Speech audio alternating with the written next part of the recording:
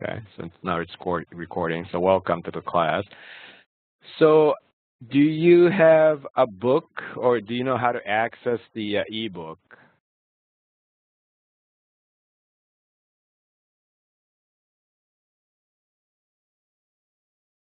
Okay, so you know how to access it? Okay. The book is decent, so you probably use it to do the assignments. Um, so, you might want to refer to the sections if you're stuck, or you can always email me and ask me, but it's pretty self-explanatory, so I won't be doing the lectures because they're in the, in Angel, and I'll give you some notes to help you with the assignment. And so in this session, I'm just going to point out some few things that might be confusing to the students, but other than that, it's pretty self-paced, like self-explanatory. So that's what I'm going to be doing the lecture session. Do you have a calculator you can use, or do you know how to use a calculator yourself? Maybe your phone, or you have a separate calculator? Do you have any issues with the calculator? No, it's very easy.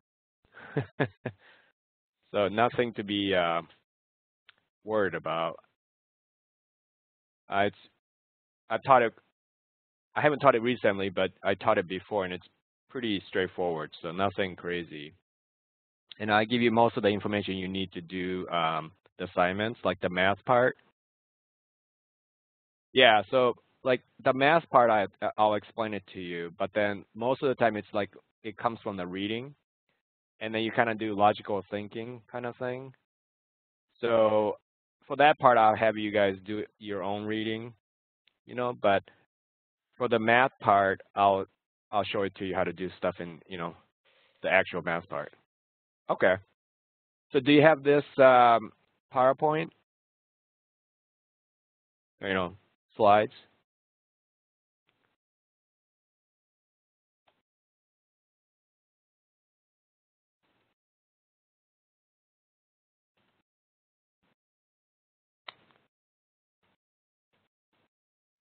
I'm just gonna keep talking while you type up things. Okay. So for the people who don't know how to get the slides, these slides,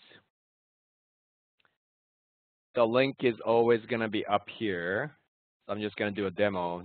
Julie, you know this already, but for the people who are gonna be watching the live session, so click here, and they will go to my Google Drive, Google Docs.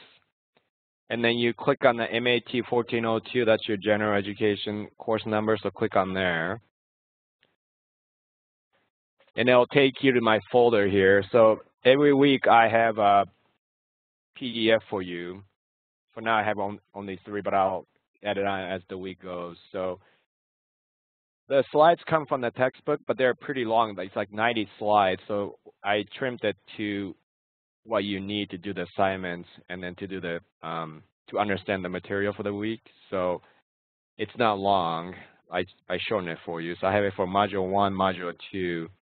For Module 3, it's more math intensive, so I'll do a little demo when it comes to Module 3. But for the most part, you're going to be doing the PDF. You just click on it, and there's a little down arrow up here, so you can click on it, and it'll download it for you. So every week, you might want to come here and then just go to my folder and just download it so you have it for yourself.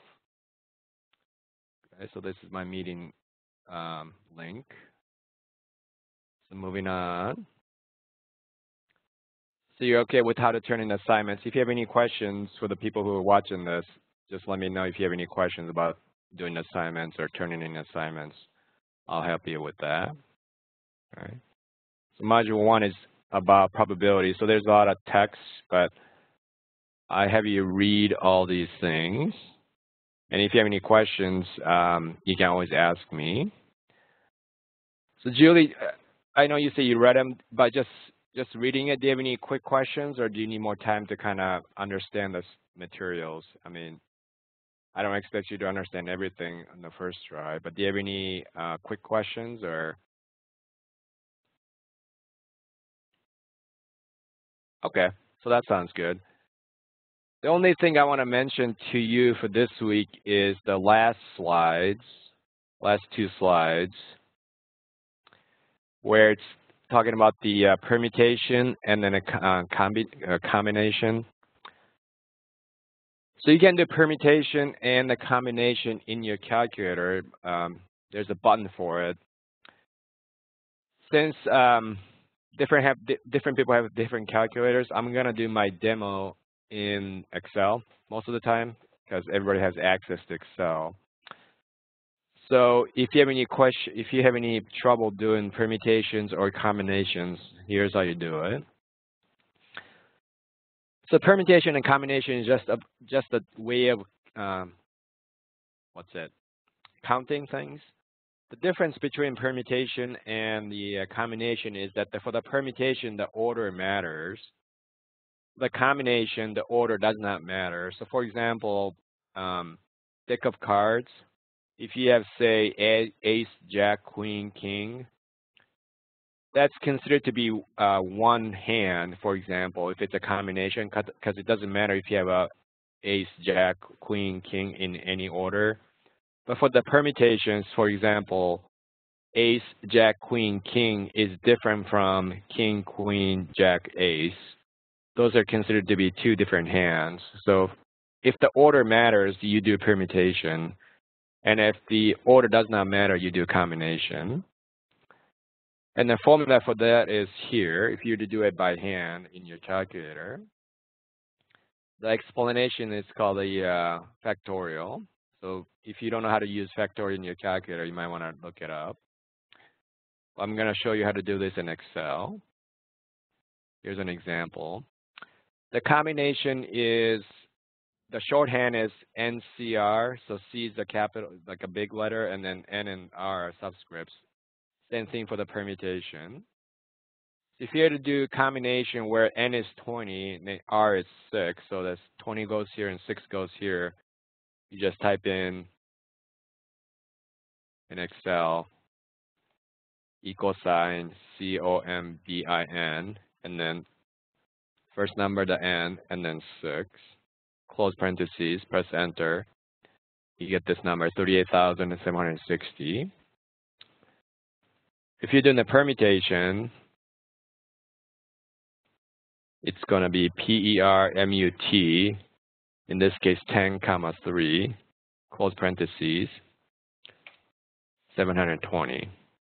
So that's how you do permutation and combination in Excel, or you can use your calculator. So the last thing I want to mention is how to do the assignments. So you can do, type it in here, or if you want to do this assignment in Excel, you can do that as well. Or if you're going to do half in Microsoft Word and half in Microsoft Excel, that's okay too. I'll take any ways you want to submit your assignments. So it doesn't have to be Microsoft Word. You can do it in Excel, however you want to do it. So it's kind of short, but that's all I have for today. Do you have any questions, Julie? Thanks for coming, though. At least one person showed up. Okay. So for the first week, I'm having the this session on Wednesday night. But starting next week, I'm going to have it on Monday nights. So that if anybody have any issues that's due, the assignment, any issues with the assignment that's due on Sunday, I'm making it okay to wait till Monday night. So if you're stuck on assignment, same time, 5:30.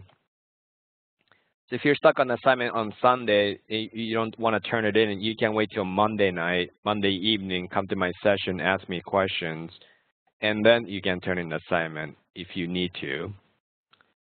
So starting next week, it's going to be Monday night at 5:30 to 7, depending on how long people want to stick around, but I'll start at 5:30. And that's for the rest of the week, or so the rest of the quarter. Okay, so any questions on that?